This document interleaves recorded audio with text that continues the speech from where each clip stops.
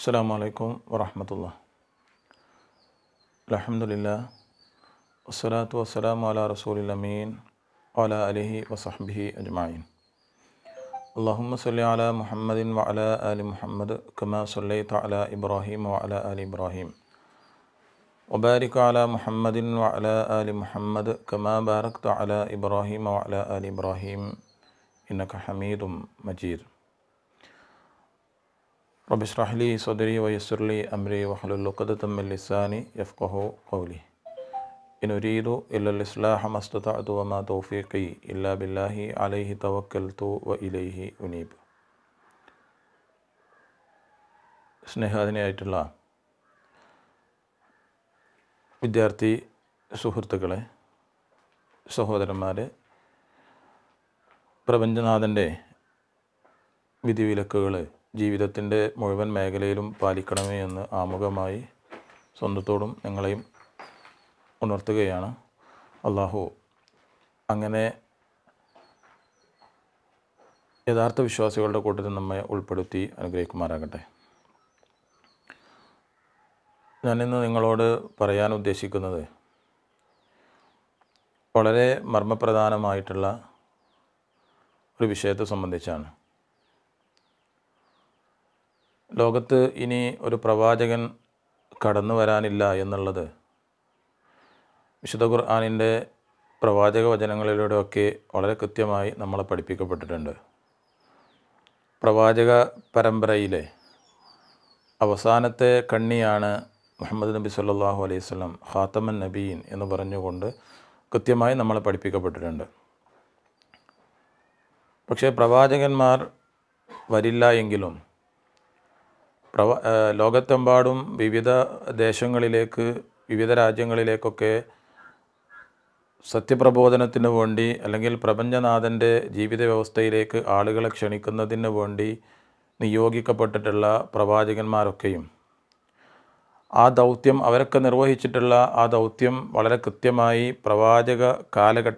പ്രവാചകന്മാരുടെ കാലഘട്ടങ്ങൾക്ക് ശേഷവും നടക്കേണ്ടതുണ്ട് എന്നുള്ളത് കൊണ്ടാണ് പ്രവാചകന്മാർ ഇനി വരില്ലെങ്കിലും ആ ദൗത്യം നമ്മൾ ഏറ്റെടുക്കേണ്ടതുണ്ട് എന്നുള്ളതാണ് വിശുദ്ധ ഖുർആനിൻ്റെയും പ്രവാചക വചനങ്ങളുടെയും അടിസ്ഥാനത്തിൽ നമുക്ക് മനസ്സിലാക്കാൻ പറ്റുന്ന കാര്യമെന്ന് പറയുന്നത്. അവസാന സംസാരത്തിൽ പ്രവാചകൻ സല്ലല്ലാഹു അലൈഹി വസല്ലമ, ഞാനിതാ നിങ്ങൾക്ക് എത്തിച്ചു തന്നിട്ടില്ലയോ എന്ന് ചോദിച്ചതിന് സ്വഹാബികൾ ബലായ റസൂലല്ലാഹ്, അതെ താങ്കൾ എത്തിച്ചു തന്നിട്ടുണ്ട് പ്രവാചകരെ എന്ന് പറഞ്ഞുകൊണ്ട്, എങ്കിൽ ഇന്നിവിടെ ഹാജറുള്ളവർ ഹാജറില്ലാത്തവർക്ക് എത്തിച്ചു നൽകുക എന്നുള്ള വലിയൊരു വാക്യത്തിൻ്റെ പൂർത്തീകരണമായിട്ടാണ് ഇന്ന് നമ്മൾ പ്രബോധന മേഖലയിൽ സജീവമായിക്കൊണ്ട് നിലനിൽക്കുന്നത്. എനിക്ക് കൂടുതൽ ഊന്നി പറയാനുള്ളത്, പ്രത്യേകിച്ച് വിദ്യാർത്ഥി സമൂഹത്തോടാണെങ്കിലും എനിക്ക് കൂടുതൽ അവർ മാത്രമല്ല മുഴുവൻ ആളുകളും കേൾക്കേണ്ടുന്ന അല്ലെങ്കിൽ മനസ്സിലാക്കേണ്ടുന്ന ഒരു വിഷയം കൂടിയാണിത്. കാരണം പ്രബോധനം എന്ന് പറയുന്നത്, ദഅവത്ത് എന്ന് പറയുന്നത്, നമ്മൾ ചില കാര്യങ്ങളിലൊക്കെ നമ്മൾ അതിനെ പരിമിതപ്പെടുത്തിയിട്ടുണ്ട്. അവിടെ നിന്ന് മാറി ഇപ്പോൾ നമുക്കറിയാം എല്ലാ പ്രവാചകന്മാർക്കും അവർ പ്രപഞ്ചനാഥൻ്റെ അവനയച്ചിട്ടുള്ള ദൂതന്മാരാണ് എന്നറിയിക്കുന്നതിന് വേണ്ടി അവർക്കൊക്കെയും തന്നെ പ്രപഞ്ചനാഥൻ വളരെ കൃത്യമായി മോചിതത്ത് നൽകിയിട്ടുണ്ട്. ഇപ്പോൾ മൂസാ അലൈഹി സ്വലാത്തു വസ്സലാമയുടെ വടി നിലത്തിട്ടാൽ പാമ്പാകുന്നത്, അതുപോലെ തന്നെ മറ്റ് പ്രവാചകന്മാരുടെ മോചിതത്തുകളൊക്കെ നമുക്കറിയാം. അവസാന പ്രവാചകനായ മുഹമ്മദ് നബി സല്ലല്ലാഹു അലൈഹി വസല്ലമക്ക് നൽകപ്പെട്ടിട്ടുള്ള മോചിതത്ത് എന്ന് പറയുന്നത് അത് വിശുദ്ധ ഖുർആനാണ്. എങ്കിൽ ആ പ്രവാചകന്മാരുടെ മരണശേഷം ഒരാൾക്കും അവരുടെ മോചിതത്ത് പ്രയോഗിക്കാൻ പൂർവ്വകാല സമൂഹങ്ങൾക്കൊന്നും അതിനുള്ള ഒരു അവസരം ഉണ്ടായിട്ടില്ല. പക്ഷെ നമുക്ക് അങ്ങനെയല്ല. നമ്മുടെ പ്രവാചകനായിട്ടുള്ള മുഹമ്മദ് നബി സല്ലല്ലാഹു അലൈഹി വസല്ലമയുടെ മരണശേഷവും അദ്ദേഹത്തിൻ്റെ മോചിതത്ത് വളരെ കൃത്യമായി സമൂഹത്തിൻ്റെ ഇടയ്ക്ക് പ്രയോഗിക്കാൻ കഴിയുന്ന ഒരു മോചിതത്ത് നമ്മളെ ഏൽപ്പിച്ചിട്ടാണ് പ്രവാചകൻ കടന്നുപോയിട്ടുള്ളത്. അപ്പോൾ നമ്മൾ മനസ്സിലാക്കേണ്ടത്, ആ മോചിതത്ത് സമൂഹത്തിൻ്റെ ഇടയിൽ വളരെ കൃത്യമായി പ്രയോഗവൽക്കരിക്കാൻ നമുക്ക് സാധിക്കേണ്ടതുണ്ട് എന്നാണ് പറഞ്ഞു വന്നതിൻ്റെ സാരം. എന്നൊരു വശമാണ് പറഞ്ഞു വച്ചിട്ടുള്ളത്. രണ്ടാമത്, വിശുദ്ധ ഖുർആനിൻ്റെ ഒരു ആയത്താണ്. കുന്തും ഖൈറ ഉമ്മ, നിങ്ങൾ ഉത്തമ സമൂഹമാണ്. ഉഖരിജത്ത് ലിന്നാസ്, നിങ്ങൾ ജനങ്ങൾക്ക് വേണ്ടിയിട്ടാണ് നിങ്ങളെ പുറത്തു കൊണ്ടുവരപ്പെട്ടത് എന്നാണ് വിശുദ്ധ ഖുർആൻ സൂചിപ്പിക്കുന്നത്. എന്താ നിങ്ങളുടെ ഡ്യൂട്ടി? തഅ്മുറൂന ബിൽ മഅറൂഫ് വ തൻഹൗന അനിൽ മുൻകർ, നിങ്ങൾ നന്മ കൽപ്പിക്കണം, തിന്മ വിരോധിക്കണം എന്നുള്ളത്. അപ്പോൾ ഇതിൻ്റെ നേരെ ഒരു വിപരീതം നമ്മൾ പറയുകയാണെങ്കിൽ, നിങ്ങൾ ഉത്തമ സമൂഹമാകുന്നത് നന്മ കൽപ്പിക്കുന്നത് കൊണ്ടും തിന്മ വിരോധിക്കുന്നത് കൊണ്ടാണ്. അത് നിങ്ങൾ ചെയ്യുന്നില്ല എങ്കിൽ ഏറ്റവും മോശമായിട്ടുള്ള ഒരവസ്ഥയിലേക്ക് നിങ്ങൾ മാറുമെന്നുള്ളതിന് സമകാല സാഹചര്യങ്ങളൊക്കെ അതിന് നമുക്ക് സാക്ഷികളാണ്. ഒരു സമകാല സംഭവങ്ങളൊക്കെ നമുക്കതിന് വായിച്ചെടുക്കാൻ പറ്റും. അങ്ങനെയെങ്കിൽ നമ്മുടെ രാജ്യത്തിൻ്റെ ഒരു പരിസ്ഥിതിയിൽ വെച്ച് നമ്മൾ പറയുകയാണെങ്കിൽ 85% വരുന്ന പല മതവിശ്വാസികളും, മതം ഉള്ളവർ ഇല്ലാത്തവരൊക്കെ, ഏതായാലും വിശ്വാസികളല്ലാത്ത ഒരുപാട് ആളുകൾ, 85% വരുന്ന ആളുകൾ, അവർക്ക് വേണ്ടി കൃത്യമായിട്ട് സൃഷ്ടിക്കപ്പെട്ടതാണ്. അവർക്ക് നന്മ കൽപ്പിക്കുന്നതിന് വേണ്ടി, അവരോട് തിന്മ വിരോധിക്കുന്നതിന് വേണ്ടി സൃഷ്ടിക്കപ്പെട്ട ആളുകളാണ് ഞാനും നിങ്ങളും അടക്കമുള്ള വിശ്വാസികൾ എന്നർത്ഥം. അപ്പോൾ ഇത് നിർവഹിക്കാതിരുന്നാൽ ഏറ്റവും മോശമായിട്ടുള്ളൊരവസ്ഥയിലേക്ക് നമ്മൾ മാറുമെന്നുള്ളത് നമ്മൾ സമകാല സാഹചര്യങ്ങളിൽ നിന്ന് വായിച്ചെടുക്കുന്നുണ്ട്. ഇനി നമ്മൾ ആലോചിച്ച് നോക്കുക, നമ്മൾ എത്രമാത്രമാണ് ദഅവത്തിന് പ്രാധാന്യം നൽകിക്കൊണ്ടിരിക്കുന്നത് എന്നുള്ളതാണ്. നമ്മളെ എല്ലാം ദഅവത്തിലേക്ക് ചുരുക്കി കെട്ടാണ്. നമ്മളൊരു ചെറിയ മീറ്റിങ്ങിൽ പങ്കെടുക്കുന്നത്, അല്ലെങ്കിൽ ഒരു ചെറിയ ഒരു പരിപാടിയിൽ നമ്മൾ പങ്കെടുക്കുന്നത്, അതൊക്കെയും ദഅവത്താണ് എന്ന് പറഞ്ഞുകൊണ്ട് നമ്മൾ ആത്മനിർവൃതിക്കൊള്ളുകയാണ് നമ്മൾ. അല്ല എന്നൊന്നും ആർക്കും അഭിപ്രായമില്ല. എല്ലാം പ്രപഞ്ചനാഥൻ്റെ പ്രബോധന വഴിയിലുള്ള വളരെ സജീവമായിട്ടുള്ള പ്രവർത്തനങ്ങൾ തന്നെയാണ്. പക്ഷേ അതിലേറെ അപ്പുറത്തേക്ക് പ്രപഞ്ചത്തിലെ ഏറ്റവും വലിയ നന്മയെന്ന് പറയുന്നത് പ്രപഞ്ചനാഥനെക്കുറിച്ച് അറിയിച്ചു കൊടുക്കലാണ്, അല്ലേ? വാക്കുകളിൽ ഏറ്റവും നല്ല വാക്കതാണെന്ന് വിശുദ്ധ ഖുർആൻ സൂചിപ്പിച്ചിട്ടുള്ളത്.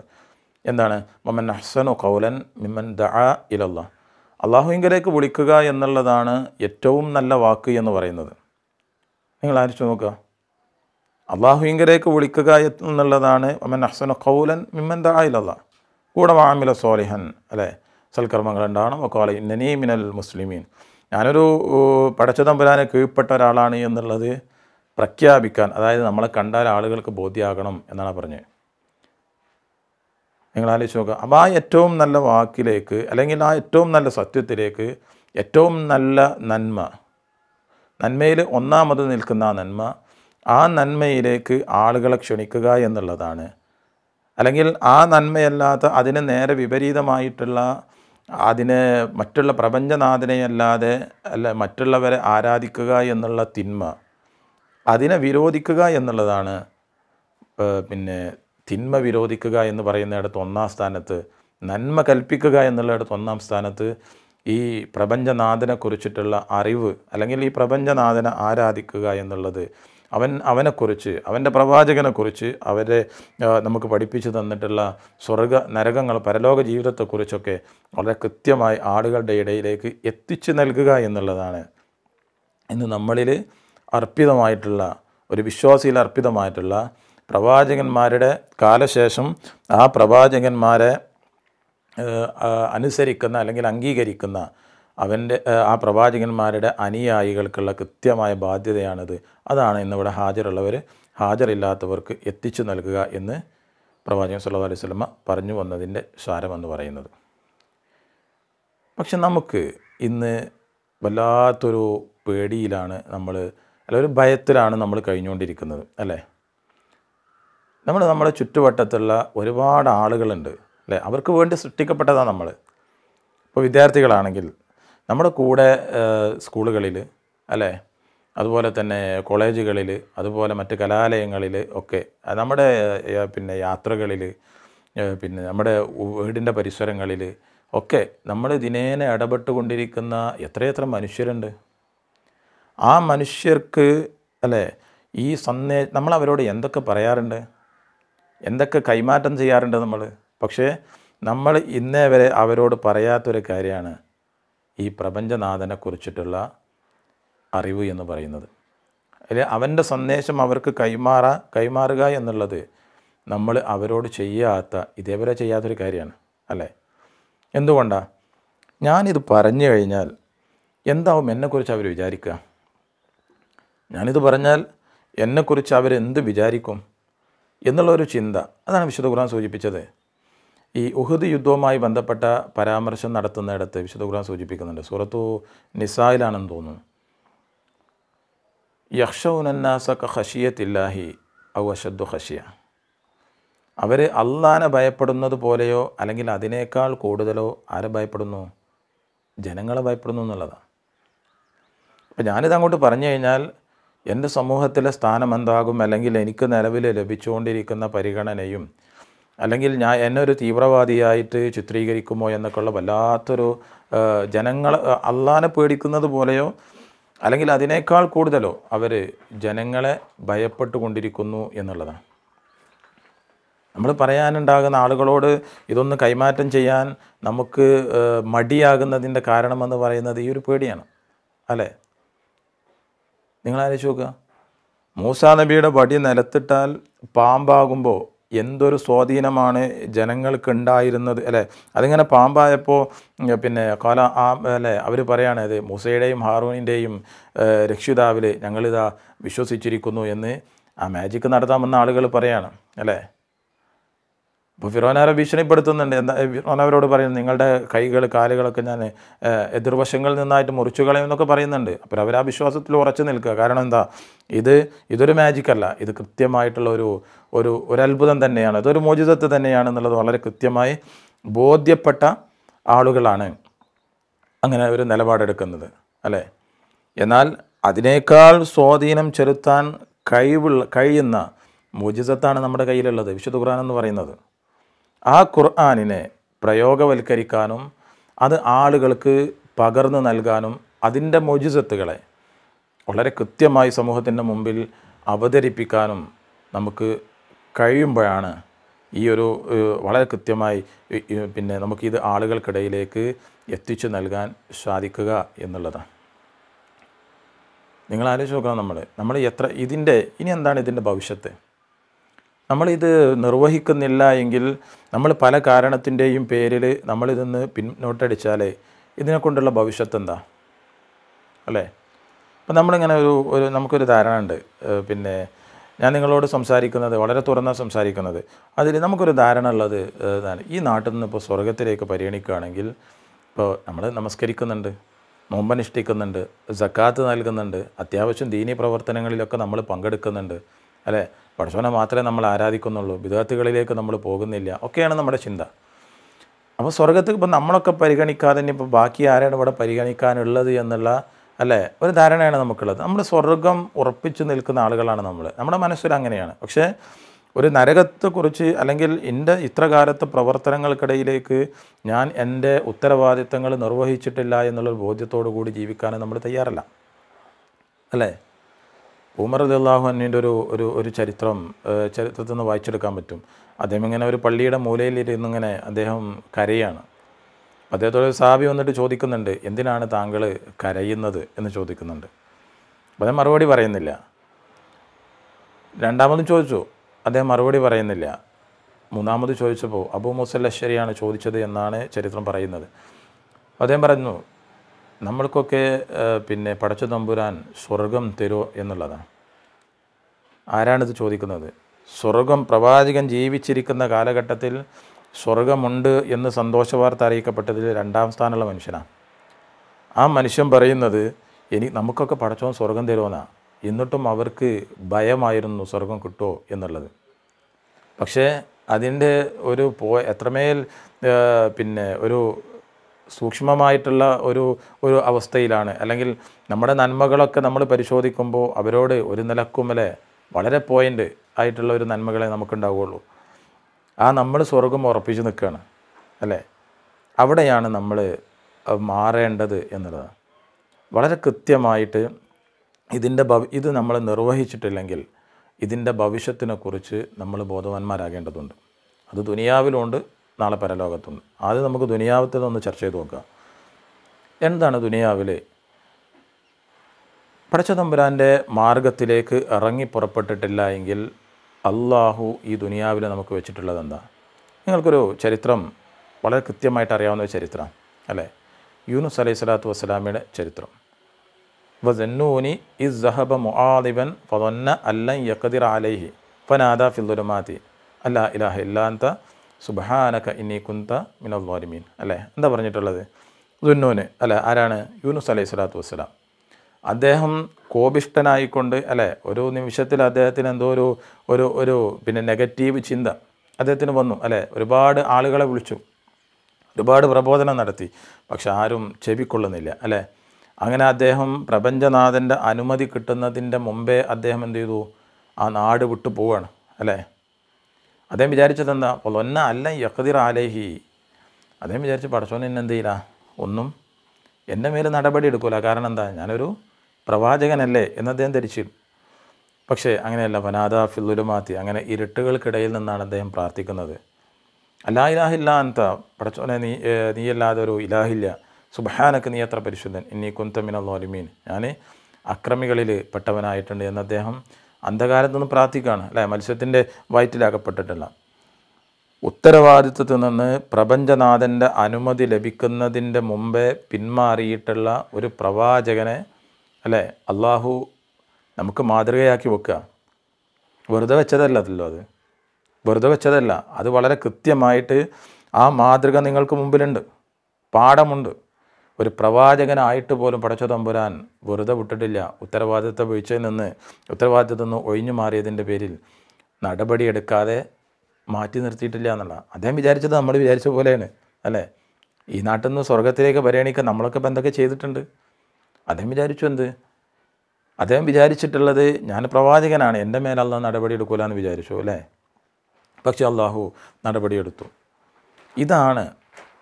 ഇതാണ് ഈ സമൂഹത്തിന് പടച്ച തമ്പുരാൻ്റെ നടപടി അതേത് വിധേനയും നമ്മളെ ബാധിക്കുമെന്നുള്ളതാണ്. ഈ വിഷയത്തിൽ ഒരു പിന്നെ ഹദീസ് പറയുന്നുണ്ട്. പ്രവാചകൻ സ്വല്ലല്ലാഹു അലൈഹി വസല്ലം പറയുന്നത്, നിങ്ങൾ നന്മ കൽപ്പിക്കുകയും തിന്മ വിരോധിക്കുകയും ചെയ്യുക, അല്ലാത്ത പക്ഷം അള്ളാഹുവിൻ്റെ ശിക്ഷ അവൻ നിങ്ങൾക്ക് ഏൽപ്പിക്കുമെന്നുള്ളതാണ്. അന്ന് നിങ്ങൾ ദുആ ചെയ്ത് കഴിഞ്ഞാൽ അള്ളാഹു അത് സ്വീകരിക്കൂല എന്നുള്ളതാണ്. ഇപ്പം എത്രമേൽ നമ്മളുടെ പ്രയാസമായിട്ടുള്ളൊരവസ്ഥയിലൂടെയാണ് നമ്മുടെ രാജ്യത്തിലൂടെ കടന്നു പോയിക്കൊണ്ടിരിക്കുന്നത് അല്ലേ. ഇപ്പോൾ നമുക്കറിയാം പിന്നെ നമ്മുടെ രാജ്യത്തെ ഭരണമാറ്റങ്ങൾ, അതുപോലെ തന്നെ പിന്നെ നമ്മുടെ കേരളത്തിലെ പിന്നെ സമീപ കാലത്തായി വന്നുകൊണ്ടിരിക്കുന്ന ഓരോ അവസ്ഥകൾ, പ്രളയങ്ങൾ, അതുപോലെ തന്നെ ഇപ്പോൾ നമുക്ക് ഒരു മുൻപരിചയമില്ലാത്ത അല്ലെങ്കിൽ ചരിത്രത്തിൽ ഒരു കാലത്തും കാണാത്ത ഒരു വൈറസിൻ്റെ ഒരു ആവിർഭാവം നമ്മൾ അനുഭവിച്ചുകൊണ്ടിരിക്കുക. അതുപോലെ അതിൻ്റെ തൊട്ട് മുമ്പ് നമ്മൾ പിന്നെ പൗരത്വ ബില്ലുമായി ബന്ധപ്പെട്ട ഭരണകൂടത്തിൻ്റെ പിന്നെ വൃത്തികെട്ട പിന്നെ പരിപാടികളൊക്കെ നമ്മൾ എമ്പാടും കണ്ടു അല്ലേ. എല്ലാം ഒരു സമൂഹത്തെ ലക്ഷ്യമാക്കിക്കൊണ്ടാണ്, സമുദായത്തെ ലക്ഷ്യമാക്കിക്കൊണ്ടാണ് അല്ലേ. ഉത്തരവാദിത്വം കൃത്യമായിട്ട് ചെയ്യേണ്ടുന്ന ഒരു സമൂഹം അത് മറന്നപ്പോൾ പടച്ച തമ്പുരാൻ അവർക്ക് പരീക്ഷണങ്ങൾ അല്ലെങ്കിൽ ശിക്ഷ ഏൽപ്പിക്കുന്നു എന്നർത്ഥം.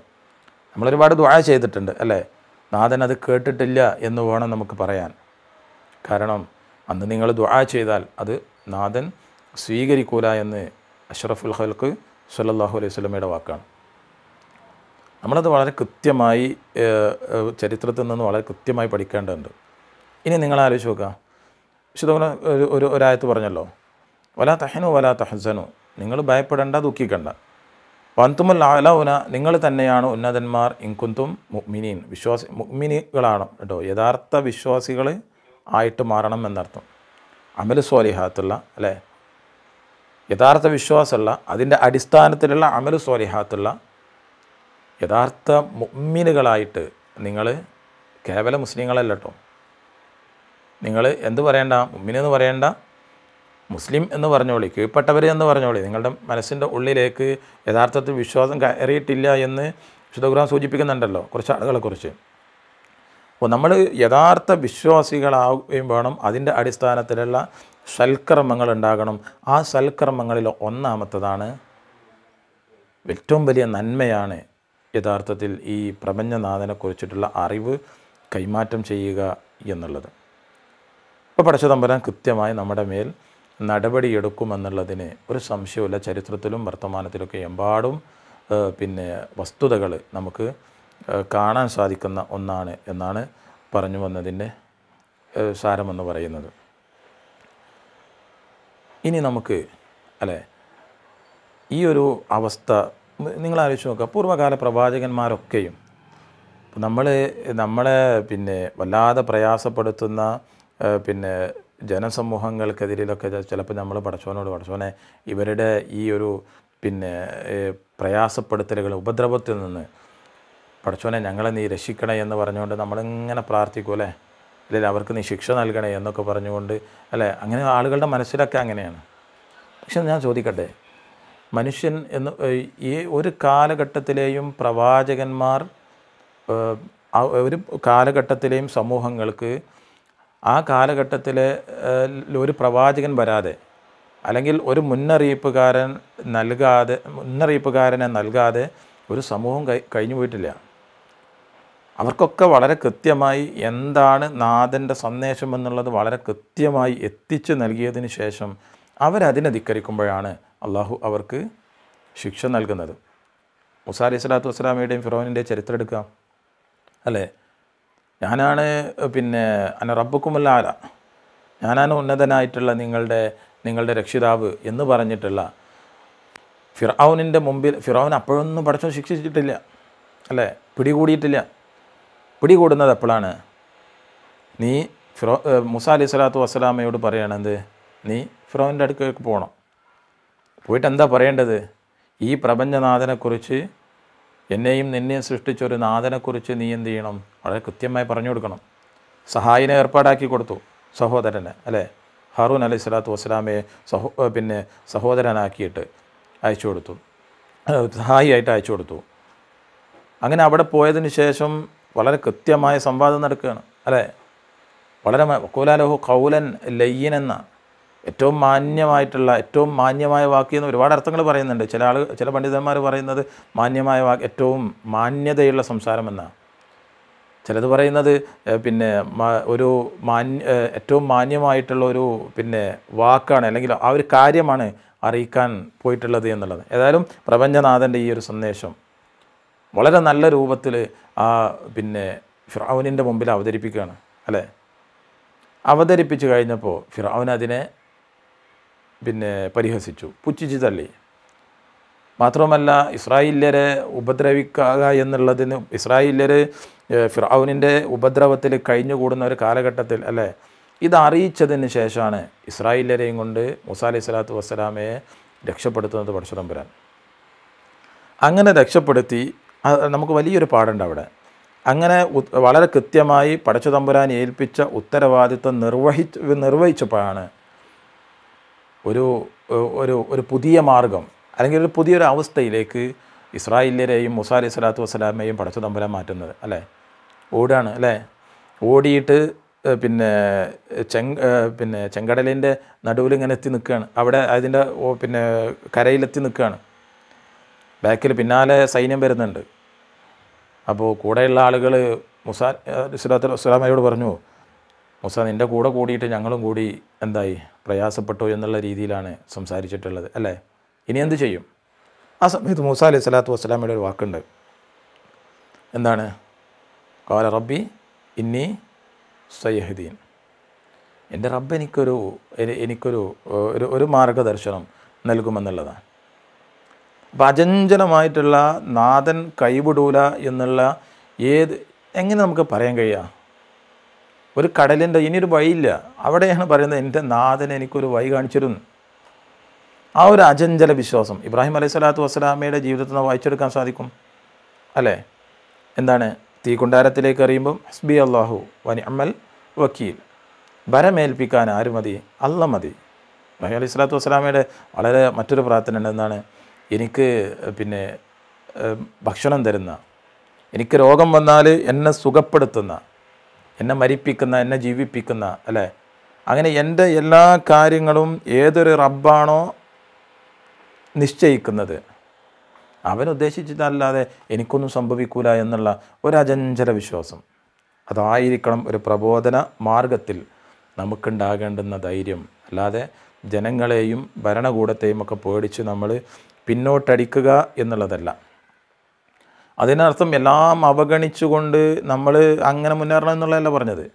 സാഹചര്യങ്ങളും സന്ദർഭങ്ങളും ഒക്കെ വളരെ കൃത്യമായി പഠിക്കുകയും അറിയുകയും അതിനനുസരിച്ച് നമ്മൾ ഈ പ്രബോധനം വളരെ കൃത്യമായി ഈ വിശ്വാസികളല്ലാത്ത ആളുകളുടെ ഇടയിലേക്ക്, നേരത്തെ പറഞ്ഞിട്ടുള്ള 85% വരുന്ന ആളുകൾക്കിടയിലേക്ക് അത് എത്തിച്ചു നൽകാൻ നമ്മൾ പണിയെടുക്കേണ്ടതുണ്ട് എന്നാണ് പറഞ്ഞു വന്നത്. മാത്രമല്ല വിശുദ്ധ ഖുർആൻ സൂചിപ്പിക്കുന്നുണ്ട്, ഇല്ലാ തംഫിറു യുഅസിബുക്കും അദാബൻ അലീമ, നിങ്ങൾ പടച്ച തമ്പുരാൻ്റെ മാർഗത്തിലേക്ക് നിങ്ങൾ ഇറങ്ങുന്നില്ലെങ്കിൽ യുഅസിബുക്കും അദാബൻ അലീമ, അതികഠിനമായിട്ടുള്ള ശിക്ഷ നിങ്ങൾക്കുണ്ടാകും. വയസ്തബദിൽ ഖൗമൻ ഗൈറക്കും, നിങ്ങളവിടുന്ന് മാറ്റി പുതിയൊരു ടീമിനെ പടച്ച തമ്പുരാൻ ഇവിടെ കൊണ്ടുവരികയും ചെയ്യുമെന്നാണ് വിശുദ്ധ ഖുർആനിൻ്റെ വചനമുള്ളത്. എങ്ങനെ ദുനിയാവിൽ ഇത് നിർവഹിക്കാതിരുന്നാൽ ഏറ്റവും നിന്ദ്യമായിട്ടുള്ള ഒരു അവസ്ഥയിലേക്ക്, നേരത്തെ പറഞ്ഞതുപോലെ ഖൈർ ഉമ്മത്താകുന്നത് ഇത് നിർവഹിക്കുമ്പോഴാണ്. മുറൂന ബിൽ മഅറൂഫ് വ തൻഹൗന അനിൽ മുൻകർ എന്നുള്ളത് നിർവഹിക്കുമ്പോഴാണ്. അപ്പോൾ അതിന് നേരെ വിപരീതമെന്ന് പറയുന്നത് ഇത് നിർവഹിക്കാതിരിക്കുമ്പോൾ ഏറ്റവും മോശമായിട്ടുള്ള അവസ്ഥയിലേക്ക് വരും. അതാണ് പറയുന്നത്, വലാ തഹ്നു വലാ തഹ്സനു അൻതുമുൽ അഅ്ലൗന ഇൻ കുന്തും മുഅ്മിനീൻ, വിശ്വാസികളാണോ മുഅ്മിനുകളാണോ നിങ്ങൾ, എങ്കിൽ നിങ്ങൾ ഭയപ്പെടേണ്ട, ദുഃഖിക്കേണ്ട, നിങ്ങൾ തന്നെയാണ് ഏറ്റവും ഉന്നതന്മാരെന്നാണ് വിശുദ്ധ ഖുർആൻ സൂചിപ്പിക്കുന്നത്. വളരെ കൃത്യമായി സന്ദേശം ആളുകളുടെ ഇടയിലേക്ക് എത്തിക്കുക എന്നുള്ളത് നമ്മുടെ ബാധ്യതയാണ് എന്നുള്ളതും, അതുപോലെ തന്നെ അത് എത്തിച്ചു നൽകിയിട്ടില്ലെങ്കിൽ നമുക്കുണ്ടാകുന്ന പ്രത്യാഘാതങ്ങളൊക്കെയാണ് നമ്മൾ സൂചിപ്പിച്ചത്. പരലോകത്ത് പടച്ച തമ്പുരാനെ ഇവരൊക്കെ എൻ്റെ കൂടെ ഉണ്ടായിട്ട് ഇവരൊന്നും എനിക്ക് ഇത് പറഞ്ഞു തന്നിട്ടില്ല എന്ന് പറഞ്ഞുകൊണ്ട് നമുക്കെതിരെ സാക്ഷി പറയുന്ന നമ്മുടെ സഹോദരനെ, അല്ലെങ്കിൽ നമ്മുടെ അയൽപക്കങ്ങളിൽ ജീവിക്കുന്ന നമ്മൾ പരിചയപ്പെടുന്ന ആളുകളൊക്കെ നമുക്കെതിരെ സാക്ഷി പറയുന്ന ഒരവസ്ഥ നമുക്കുണ്ടാകുന്നതിനെക്കുറിച്ച് നമ്മൾ അങ്ങേയറ്റം ഭയപ്പെടേണ്ടതുണ്ട് എന്നുകൂടി സൂചിപ്പിക്കും. നമുക്ക് ഈ ഒരു മനുഷ്യനെ നമ്മൾ കാണുമ്പോൾ, അല്ലേ, ഒരു മനുഷ്യനെ കാണുമ്പോൾ എനിക്കും അവനക്കുമുള്ള സ്വർഗവും നരകവും ഒക്കെ ഒന്ന് തന്നെയാണ്. അതുകൊണ്ട് ഞാൻ പോകാൻ ഇഷ്ടപ്പെടാത്തൊരു നരകത്തിലേക്ക് എൻ്റെ സഹോദരൻ പോകാൻ പാടില്ല എന്നുള്ള ഒരു നിർബന്ധ ബുദ്ധി നമുക്കുണ്ടാകണം. ആ ഒരു ഫിക്രോടുകൂടി നമ്മുടെ മുമ്പിൽ എത്തിപ്പെടുന്ന ഒരു മനുഷ്യനിത് കൈമാറ്റം ചെയ്യാൻ നമ്മൾ എങ്ങനെയെങ്കിലും നമ്മൾ പരിശ്രമിക്കുക. യാത്രയിലുണ്ട്, അതുപോലെ തന്നെ നമുക്ക് മറ്റ് പല രീതിയിൽ നമ്മൾ ബന്ധപ്പെടുന്ന ആളുകൾക്ക് ഈ സന്ദേശം കൈമാറാൻ, അതിൽ നമ്മൾ ഒരാളെയും നമ്മൾ സാഹചര്യം സന്ദർഭമൊക്കെ നമ്മൾ പരിഗണിക്കേണ്ടതുണ്ട്. പക്ഷേ ആ ഒരു ഫിക്ർ നമുക്ക് എന്തായാലും ഉണ്ടാകണം. അത് ക്യാമ്പസുകളിലും അതുപോലെ തന്നെ നമ്മുടെ ബാക്കിയുള്ള എല്ലാ മേഖലകളിലും നമ്മളത് കൊണ്ട് നടക്കേണ്ടതുണ്ട്. അള്ളാഹു അതിന് നമുക്ക് തൗഫീഖ് നൽകട്ടെ എന്ന് പ്രാർത്ഥിക്കുകയാണ്. ഈ പരിശുദ്ധ റമദാനിൽ നമ്മൾ ചെയ്തു വച്ചിട്ടുള്ള എല്ലാ സൽക്കർമ്മങ്ങളും നാഥൻ നമ്മളിൽ നിന്നൊരു സ്വലിഹായ സൽക്കർമ്മമായി സ്വീകരിക്കുമാറാകട്ടെ. അതുപോലെ തന്നെ ഇസ്ലാമിനും മുസ്ലിമീങ്ങൾക്കും ഇസ്സത്ത് നൽകുന്ന ഇത്തരത്തിലുള്ള ദഅവ പ്രവർത്തനങ്ങളിൽ പടച്ച തമ്പുരാൻ നമ്മളെ കൂടുതൽ ശക്തിയോടെ മുന്നോട്ട് പോകാനുള്ള തൗഫീഖ് നാഥൻ നൽകുമാറാകട്ടെ. റബ്ബന ആതിന ഫിദ്ദുനിയ ഹസന വഫിൽ ആഖിറതി ഹസനതൻ വഖിനാ അദാബന്നാർ. വസല്ലല്ലാഹു വസല്ലമ അലാ ഖൈരി ഖൽഖിഹി മുഹമ്മദിൻ വആലിഹി വസഹ്ബിഹി അജ്മഈൻ. വൽഹംദുലില്ലാഹി റബ്ബിൽ ആലമീൻ. അസ്സലാമു അലൈക്കും വറഹ്മത്തുള്ളാഹി.